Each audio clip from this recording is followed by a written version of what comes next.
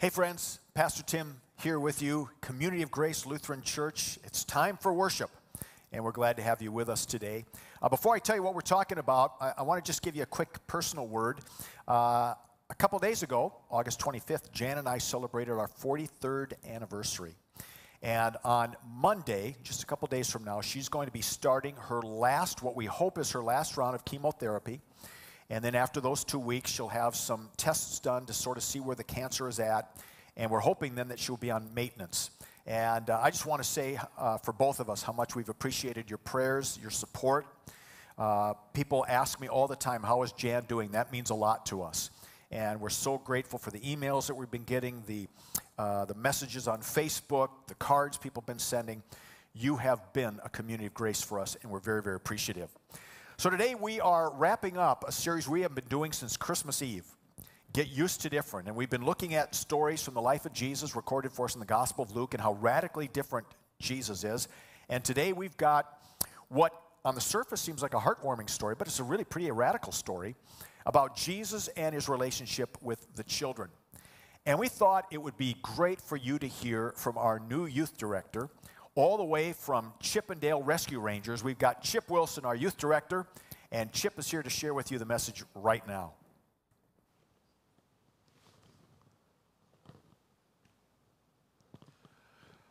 One Sunday morning, nearly a decade and a half ago, I was at worship, awaiting communion.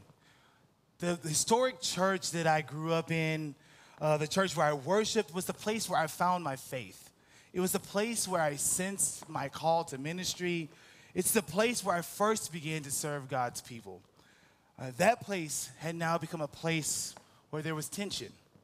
There had been several conversations about my role and who I was and how, because of being honest with who I was about myself, that my community no longer accepted me or wanted me the way that I was. Well, that morning, as I attempted to reach for the communion bread, the deacon holding the plate pulled it away from me and whispered to me, "Do you think you're worthy?" I stood stunned. Was I worthy? Or should something separate me from Jesus? Well, person I am, and the arrogance that I had at the time, I reached in, quickly snatched the wafer, took it in, and proceeded to go on to take the rest of the sacrament. But from that moment on, there was a sense of disgust that came over me, and I never worshiped in that place again. It was time for something different. Let us pray. Jesus, you open your arms to receive whosoever will, yet we mask your inclusivity with our exclusivity. We transform your welcome into rejection. Change our hearts and minds. Help us to welcome those who the world may say have no place in your kingdom. Help us to realize that your grace has been poured out upon all people. It's in your name that we pray, who live and reigns with the Father and the Holy Spirit, one God, both now and forever. Amen. Luke writes, people brought babies to Jesus, hoping that he might touch them. When the disciples saw it, they shooed them off. Jesus called them back. Let these children alone. Don't get between them and me. These children are the kingdom's pride and joy.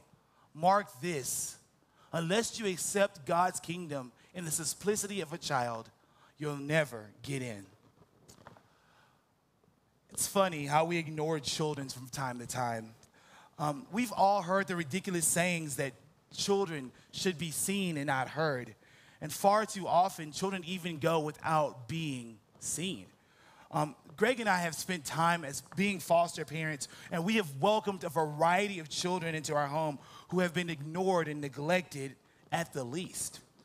In the ancient world, for someone with the social standing that Jesus had gained by this point in time in the biblical narrative, he would have been seen as just too busy to deal with children. They were unimportant, a distraction from the real work of the healing the adults who were in need. And sadly, this still happens today. As a foster parent, an educator, a religious leader, I have encountered situations like this from time to time. We just don't have time to help this child. This child is just too difficult. We just don't have the energy to do so many things to give this child the opportunities they need. You see, I've taught children whose parents refused to enroll them in occupational therapy because it didn't fit with their schedule. I served in a congregation where I was asked to exclude a child with autism from our youth group because the rest of the staff felt that he was odd and not safe to be around other children, even though he had never hurt anyone or anything. Even worse, when I told people that I was going to teach down in Maryville, their response was, wow, isn't that a bad part of town? Do you really want to work with those children? What's worse about statements of exclusivity like this is that they're not only regulated to the children in our communities, but often to the adults as well. I've heard statements like, that guy's weird. Why are you wasting your time on him? Or, really, you're taking time to feed those people? Or wait, you think we should welcome that type of person into this place? It seems that in this world, seniors have been cast away. The homeless are people to ignore. We have created enmity with the outcast and the stranger. All this we have done to protect our priorities. Instead of accepting people whom God has created them to be, we have decided that those who are not like us should stay away from us.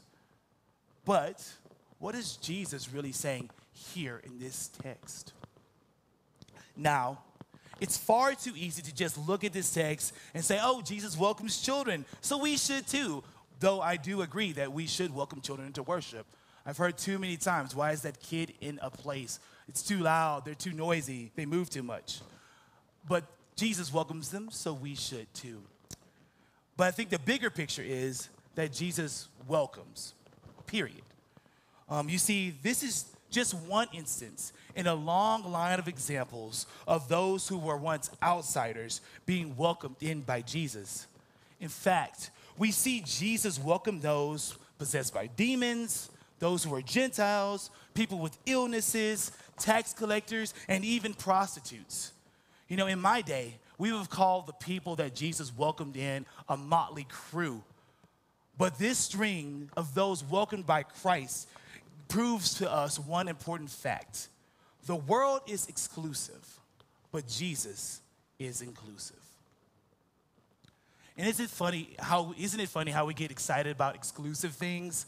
We find ourselves jumping for joy about exclusive clubs and exclusive offers.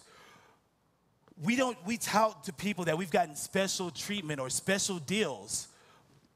But while I enjoy a Costco deal or a free cruise, the reality is that we can't transform the world with an exclusive gospel. We need an inclusive gospel that takes away the exclusion. We get it wrong when we shout out those who don't pray like us or worship like us or speak our language. Somehow, we have taken this invitation of come to all ye who labor and added, but not you. And I get it. Being inclusive isn't easy.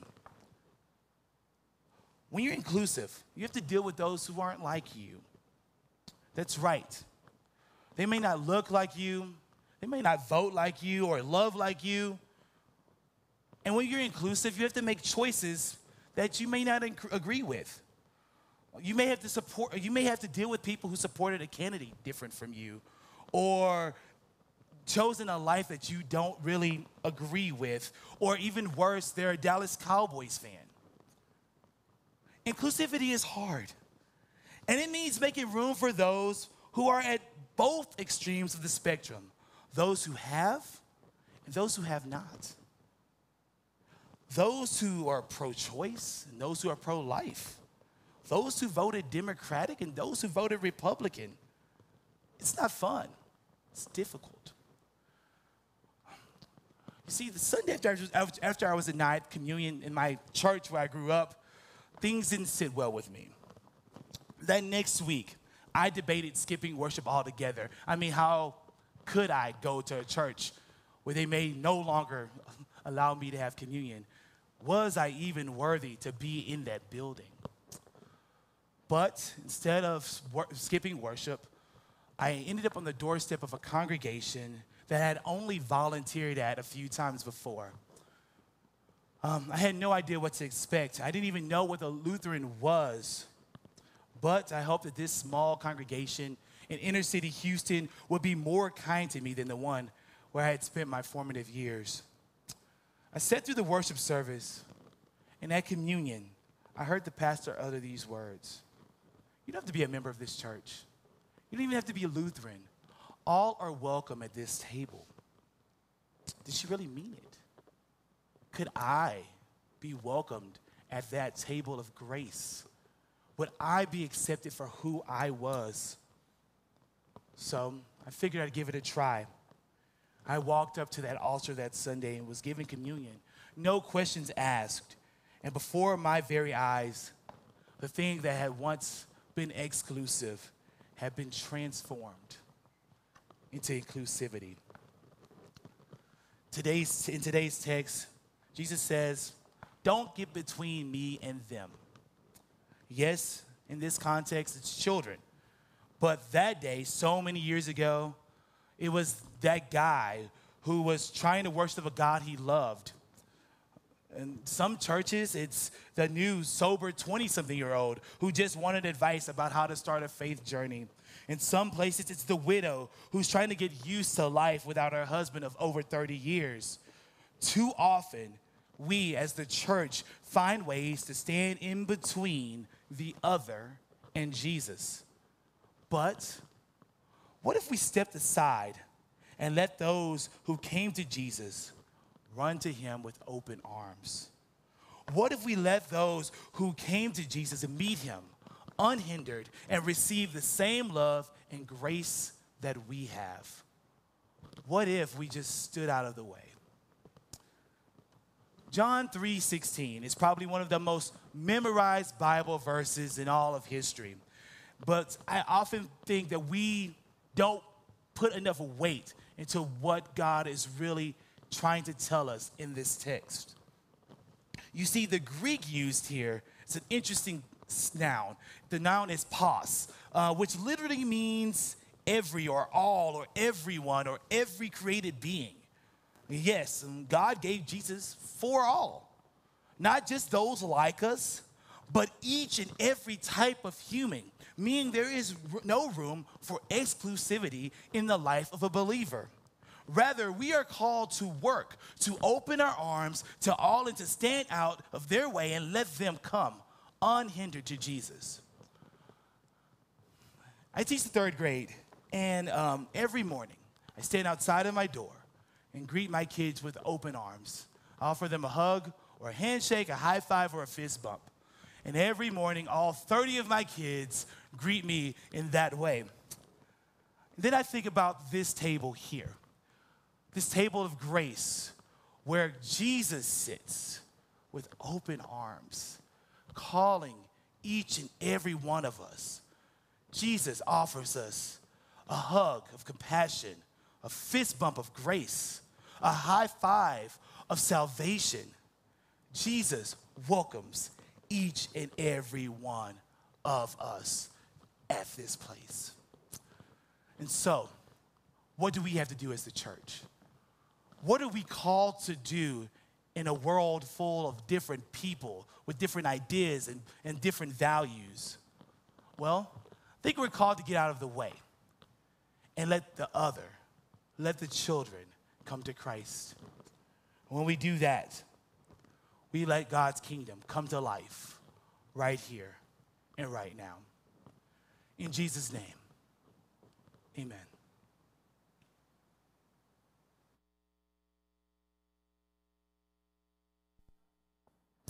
I want to thank you for joining us once again for our worship service today. And if you need us in any way, shape, or form to respond to you, a couple different ways you can do that. One, you can go to the comments and just write us a little note on Facebook or YouTube, and we're going to respond to those. If you've got a prayer request, you've got a question, that's one of the ways you can get a hold of us. If you're new and you're watching for the first time, you can text the word new to 623-295-2484, 623-295-2484, and we'll send you a card to Starbucks. No questions asked, just our way of saying thanks for joining us. We've got a prayer team that includes your staff, and every day we have prayer requests that are sent to us. If you'd like your prayer requests sent out to our prayer team, text the word prayer to 623-295-2484. And if you'd like to know more about what's happening now as we move into the fall season, text the word events, and we will make sure that we send you a link to our website, boldrecklessgrace.org. So we're going to be celebrating communion here in just a moment. Before we do, we're going to hear from the band. They're going to get us ready to receive God's gift of grace.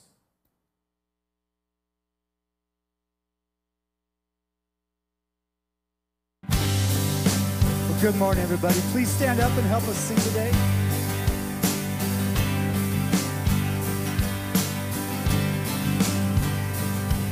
I will sing of your goodness. I will sing of your love. Though the seasons come quickly, you have always been enough. Though the night may get darker, though the waiting seems long, you have always been faithful to remind me of your love. You are good. In the morning I'll sing you are good. In the evening I'll sing you are good. You are good to me.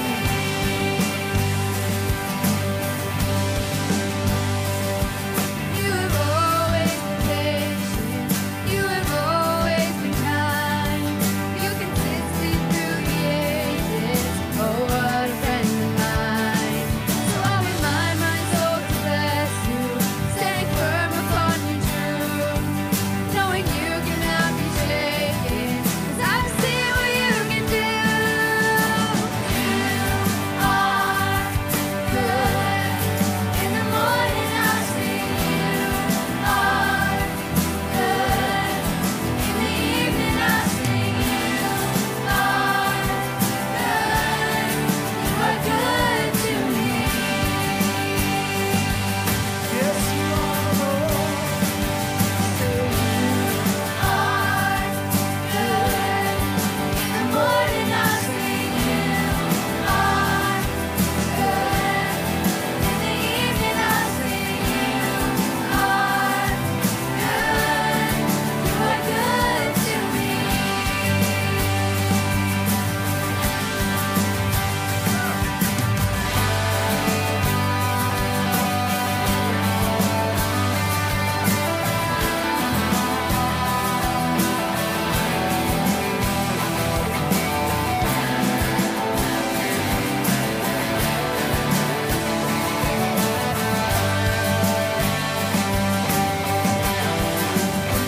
Help us sing it now. Are good. In the morning I'll sing you are good. In the evening I'll sing you are good. You are good to me. So good to sing. Are good. In the morning I'll sing you are good. In the evening I'll sing you are good. You are good to me.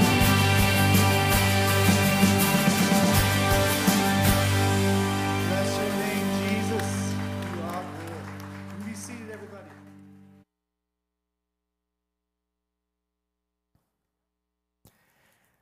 On the night which he was betrayed, our Lord Jesus took bread. He gave thanks. He broke it. He gave it to his disciples and said, "Take and eat. This is my body broken for you. Eat this for the remembrance of me." After supper, he took the cup and gave thanks and gave it for all to drink and said, "This is my blood. It's been poured out for you and for all people for the forgiveness of sins. Drink this for the remembrance of me." Let's pray together the Lord's Prayer. Our Father, who art in heaven, hallowed be thy name. Thy kingdom come, thy will be done on earth as it is in heaven. Give us this day our daily bread, and forgive us our trespasses, as we forgive those who trespass against us. And lead us not into temptation, but deliver us from evil. For thine is the kingdom and the power and the glory forever and ever. Amen. In the mercy of Almighty God, Jesus Christ was given to die for you, and for his sake, God forgives you all your sins. As a called and ordained minister of the gospel, I declare to you the entire forgiveness of all of your sins in the name of the Father, and of the Son, and the Holy Spirit. Amen. This is the body of Christ, and it's broken for you. And as you eat your bread, as you eat your wafer, this is God's promise to you. And then as you drink the wine, as you drink the grape juice, God's promise to you is this. This is the blood of Christ, and it's shed for you. And now may the body and blood of our Lord Jesus Christ strengthen and preserve you unto everlasting life. Peace be with you. Amen. Well, again, thanks for joining us. And I want to take just a couple moments to let you know that there are some ways that you can support the mission and ministry of Community of Grace Lutheran Church. We have been involved in so many great experiences throughout this year, throughout the summer. And we're kicking off a fall now where we've got all kinds of opportunities ahead of us to nurture our children, to nurture our youth, all of us in our faith, and at the same time reach out to our community and our world to make a difference in the world. So if you'd like to support this mission and ministry, you can text your gift to 623-295-2484. If you are texting that gift in the message, you just type in how much you'd like to give. You hit send to 623-295-2484.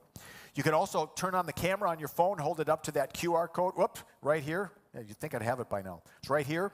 And you just turn that on, and it will send you to some prompts. You can fill those out, and that will enable you to give. You can also go to boldrecklessgrace.org/giving, boldrecklessgrace.org/giving, for more ways that you can support this mission and ministry as we follow Jesus on the adventure of bringing God's grace to the world. So we are a week or two away now from our fall kickoff, and so we're going to start a week early with a brand new series we're starting next week. How can I get my life back? And I'm really looking forward to this series. We're going to talk about some of the things that are really challenging us right now, things like exhaustion and depression and relational challenges. How can I get my life back? And Jesus has some great insights for us, some great stories that can help us begin to do that. So how can I get my life back? That's our new series begins next weekend. Then we are kicking off our fall season, and a couple things we want you to know about women's ministry. Men will have more for you later, but women's ministry, you can see they've got their events starting. They've got a retreat experience on September 10th, and more information at boldrecklessgrace.org. You could email Brita at boldrecklessgrace.org as well. And then you can also see boldrecklessgrace.org/women's ministry for their Bible studies coming up starting September 13th. And again, men, we'll get back to you on ours too. We start September 10th. So on September 11th, we have our official kickoff. That'll happen here live in the worship center because it's hard to bring the ice cream truck to you. So if you want to have ice cream on September 10th, just kind of have some ice cream available, and then you can join us. But we'll have the ice cream truck here on September 11th. And at that time, our children's ministry is going to re-kick off. We have our Discovery Club in between the two services. That's for kindergarten through 5th grade. You can see the theme, Surfs Up. And so you can either come to the 9 o'clock and stay for a half hour, or you can come early and then worship at 10:30. And then our youth starts up as well with Chip and his team, and from 11:45 to 1:15 starting September 11th. And there will be a meal right after the second service for families that want to stay and then go directly to youth. And then I'm going to be doing a Thinking Person's Guide to Faith. I'm going to be doing this occasionally and looking at some of the hot topics that are happening here where our faith merges with culture, or at least intersects with culture. We're going to talk about Christian nationalism. You're hearing a lot about it lately. What is it? Is it good for the country? Is it good for Christianity? And I'm going to do a little interview with someone, and then we'll have some live experience as well. If you want to join me in-house, you can do that, or you can watch online. All the information for all of this, boldrecklessgrace.org. And so now as you go, may our loving Lord bless you and keep you. May the Lord make his face smile upon you, be gracious to you, and may the Lord always turn his face towards you and give you peace. In the name of the Father, and of the Son, and the Holy Spirit. Amen. Go bold. Live grace.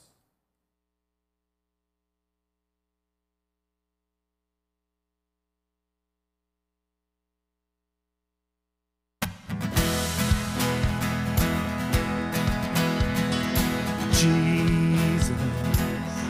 Let your kingdom come, that your will be done here in us. All right, lift your voices, help me now. Jesus, there is no one